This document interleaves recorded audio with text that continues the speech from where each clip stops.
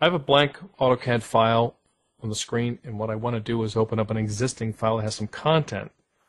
I want to begin to work on or continue work on a particular file. So I've opened up AutoCAD and I have my blank drawing here, but really what I want to do is switch to something that has some information in it already that I want to continue working on. I can do that in a couple of ways. One is to come up to the Quick Access toolbar and click File, Open up here. You see the symbol in the toolbar. When I do that, I get a dialog box with a selection of DWG files. I want to hit Cancel in this case and go through another method, the File Pull Down, Open, and the same dialog box appears, or the browser that you see here looking into the SofTutor example files. I'm going to cancel out of that also. I'm going to choose the Application menu.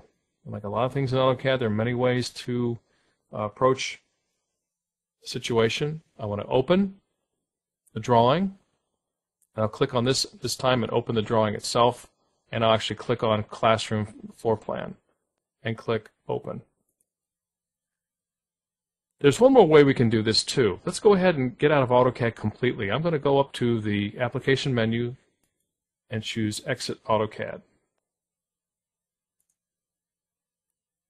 Now on my desktop you see a browser window. This is looking into a folder that I have that has some example files in it. And right away you see Classroom Floor Plan is highlighted. I'm going to take that and drag that over and drop it onto the shortcut menu for AutoCAD. And that will open the file and go immediately to that. So you can see there are a number of ways to do this, to bring up drawings in AutoCAD using the File Open menu and also activating the program right from your desktop.